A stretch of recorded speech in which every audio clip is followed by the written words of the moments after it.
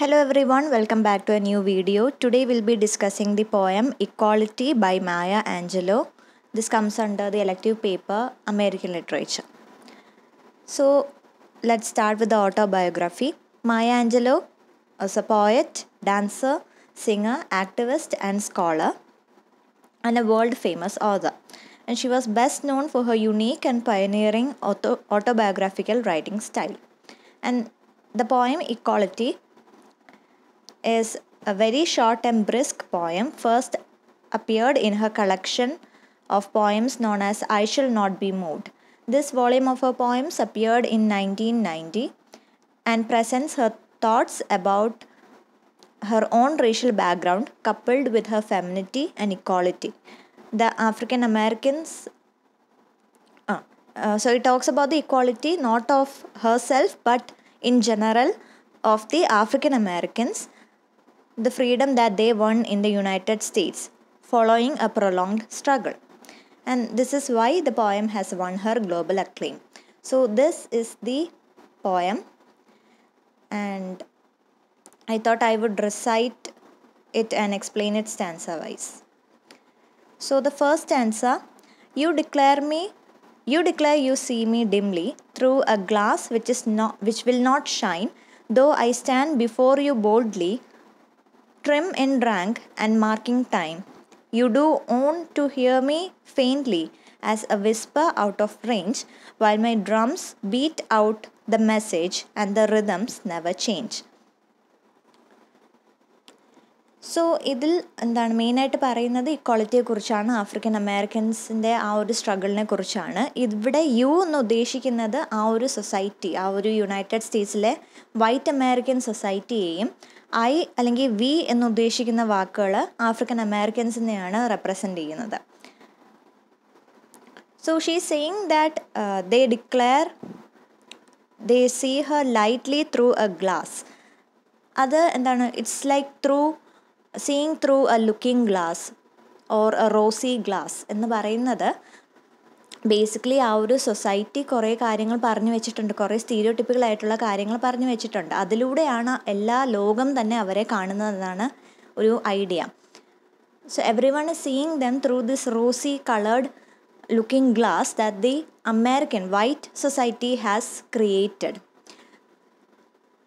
ഒരുപാട് stereo types African Americans ആയിട്ട് relate ചെയ്ത് വെച്ചിട്ടുണ്ട്. അവർ ബാർബാറിക് ആണ്, അൺസിവിലൈസ്ഡ് ആണ്, റേഷ്യലി ഇൻഫീരിയർ ആണ് എന്നുള്ള രീതിയിലുള്ള സ്റ്റീരിയോ ടൈപ്സ് ഉണ്ട്. ഇതാണ് ആ ഒരു ഗ്ലാസ് എന്നുള്ളത് ഉദ്ദേശിക്കുന്നത്. അപ്പോൾ എന്താണ്, മുഴുവൻ ലോകം തന്നെ ആ ഒരു സ്റ്റീരിയോ ടൈപ്പ് എന്നുള്ളൊരു ഗ്ലാസ്സിലൂടെയാണ് ഈ ഒരു കമ്മ്യൂണിറ്റിയെ തന്നെ കാണുന്നത്. That's the basic idea. And then they also claim they are not hearing Har, meaning they are not hearing this community struggle. ഇവർ ഈ ഒരു സ്റ്റീരിയോ ടൈപ്പിനെ ബ്രേക്ക് ചെയ്യാനും അവർക്ക് അവകാശപ്പെട്ട ആ ഒരു ഇക്വാളിറ്റി നേടിയെടുക്കാൻ ശ്രമിക്കുമ്പോൾ ഇവർ പറയുന്നത് ഇവരുടെ കരച്ചിൽ കേൾക്കുന്നില്ല എന്നുള്ളൊരു രീതിയിലുള്ളൊരു എക്സ്ക്യൂസാണ് പറയുന്നത്. പക്ഷേ പോയറ്റ് എന്താണ് പറയുന്നത്? She saying that her drums beat out the message and the rhythm never change. അതായത് റിയാലിറ്റി എന്ന് പറയുന്നത് ഇവർ ഒരുപാട് തന്നെ പ്രൊട്ടസ്റ്റ് ചെയ്യുന്നുണ്ട്, ഇവരുടെ ശബ്ദം കേൾക്കാൻ ഇവർ ഒരുപാട് പ്രയത്നിക്കുന്നുണ്ട്.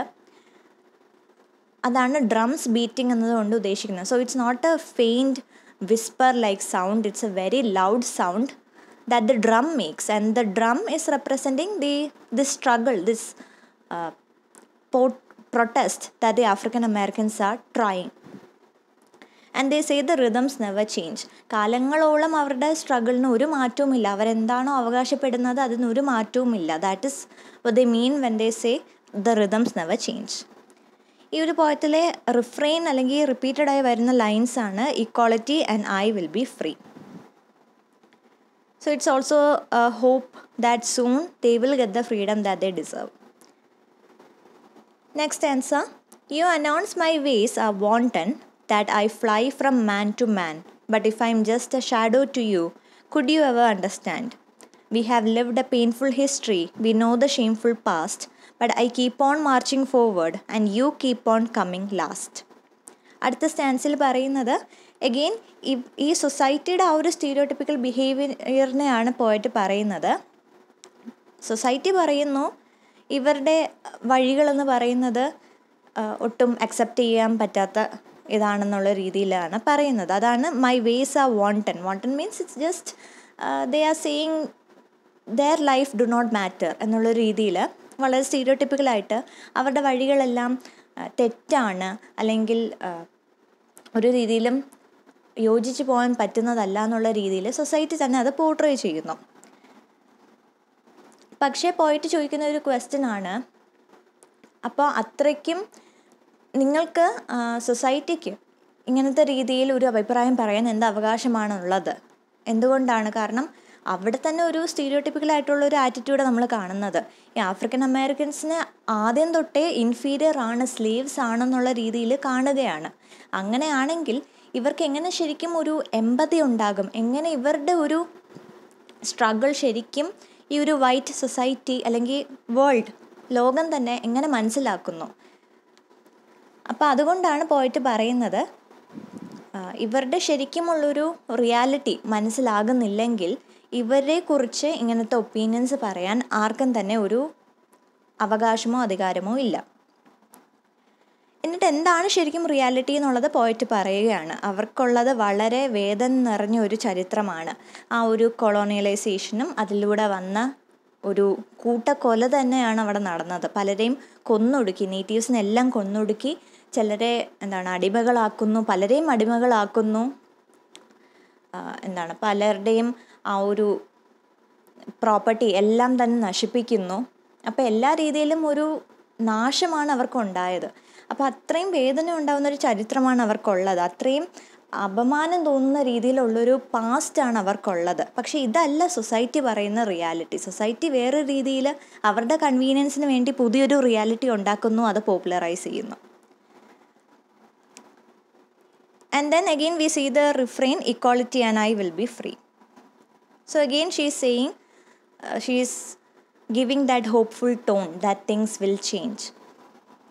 Last answer, take the blinders from your vision, take the paddings from your ears, and confess you have heard me crying, and admit you have seen my tears. Hear the tempo so compelling, hear the blood throb in my veins. Yes, my drums are beating nightly, and the rhythms never change. Equality and I will be free. Equality and I will be free. So last, again പോയിട്ട് നമ്മുടെ ഓഡിയൻസിനോട് അല്ലെങ്കിൽ ഈ ഒരു സൊസൈറ്റിയെ തന്നെ ഒന്നും കൂടി ഒന്ന് പറയുന്നത്, she is not really criticising dum, but she is actually asking for A call for action. Action എടുക്കേണ്ട സമയമായെന്നാണ് പോയിട്ട് പറയുന്നത്. എന്തൊക്കെയാണ് പറയുന്നത്?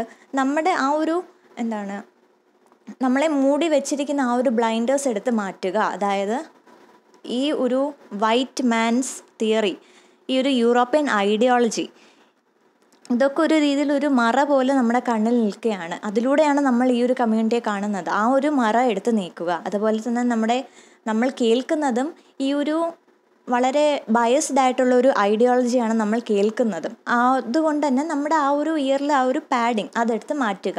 ബേസിക്കലി ഐഡിയ എന്ന് പറയുന്നത് ഇവരെ മനസ്സിലാക്കിക്കൊണ്ട് ഇവരെ ഇവരെ മനസ്സിലാക്കിക്കൊണ്ട് ഇവരെ ജഡ്ജ് ചെയ്യുക. ജഡ്ജ് ചെയ്തോളൂ, പക്ഷെ ഇവരുടെ ശരിക്കുമുള്ളൊരു റിയാലിറ്റി മനസ്സിലാക്കിക്കൊണ്ട് മാത്രം ജഡ്ജ് ചെയ്യുക. പിന്നെ അഗെയിൻ സൊസൈറ്റി ഈ ഒരു വൈറ്റ് മാനിനോട് തന്നെയാണ് പറയുന്നത്, ഇവർക്കറിയാം എത്രമാത്രം ഈ ഒരു നേറ്റീവ്സ്, ഈ ഒരു കമ്മ്യൂണിറ്റി അനുഭവിച്ചിട്ടുള്ള വേദന എന്താണെന്ന്. ഇവരുടെ കരച്ചിൽ കേട്ടിട്ടുണ്ട്, എല്ലാ നാശനഷ്ടങ്ങളും കണ്ടിട്ടുണ്ട്. അത് എത്രയും വേഗത്തിൽ അത് അഡ്മിറ്റ് ചെയ്യുക എന്ന് പറയുന്നുണ്ട്. ആൻഡ് ദെൻ അഗെയിൻ ഫസ്റ്റ് സ്റ്റാൻസിൽ നമ്മൾ കേട്ട ആ ഒരു ഡ്രം ബീറ്റിങ്ങിൻ്റെ ഒരു കണ്ടിന്യൂഷനാണ്. She says the tempo is so compelling. ആ ഒരു ഡ്രം ബീറ്റിംഗ്, ആ ഒരു പ്രൊട്ടസ്റ്റ് എന്നത് ഡ്രം ബീറ്റിങ്ങിനോട് കമ്പയർ ചെയ്തിരിക്കുന്നത് ആ ഒരു ടെമ്പോ എന്ന് പറയുന്നത് is very loud and clear. So much so that you can even feel the blood throb. ആ ഒരു സൗണ്ടിൻ്റെ ആ ഒരു വൈബ്രേഷനിൽ നമുക്ക് നമ്മുടെ ചോര തിളയ്ക്കുന്നത് കേൾക്കാൻ പറ്റും. അത്രയും ലൗഡായിട്ടുള്ളൊരു പ്രൊട്ടസ്റ്റാണ് ആ ഒരു കമ്മ്യൂണിറ്റി നടത്തുന്നത്. അത് കേൾക്കുക, കാരണം ഇന്ന് വരെ ആ റിതം ഒരിക്കലും മാറിയിട്ടില്ല എന്ന് ആദ്യം പറഞ്ഞ ആ ഒരു ഇത് തന്നെയാണ് എഗെയിൻ റിപ്പീറ്റ് ചെയ്തുകൊണ്ട് പോയിട്ട് പറയുന്നത്. Again The poem ends with the refrain, equality and I will be free. So this is the short summary. We'll just go through it. ഞാൻ പറയാത്ത ഏതെങ്കിലും ഒരു കാര്യം ഉണ്ടെങ്കിൽ നമുക്ക് നോക്കാം. So the poet, who happens to be the speaker of the poem, states that the opponent standing in front of her could not see her through, though she is quite beautiful and bold. ഇത് literally ഒരു meaning ആണ്, പക്ഷേ metaphorically meaning വരുന്നത് European society ആ ഒരു African American കമ്മ്യൂണിറ്റിയെ കാണുന്നില്ല, കേൾക്കുന്നില്ല, അവരുടെ അവകാശങ്ങൾ കൊടുക്കുന്നില്ല. And then although the poet is, or her community at large is quite loud and clear, and her message is also loud and clear, because all she wants, all the community wants is equality and to be free. So she objects to the society's claim about her having a wanton behavior, because she is of the view that they have no understanding of her. And it is because they do not recall her torturing history and her strong memory that she does this, that she is trying to portray her protest this way. Because now she is free, she is not a slave, her community is not a slave anymore, so they are actually equal in status to their opponents. But the opponents, the society is not accepting that.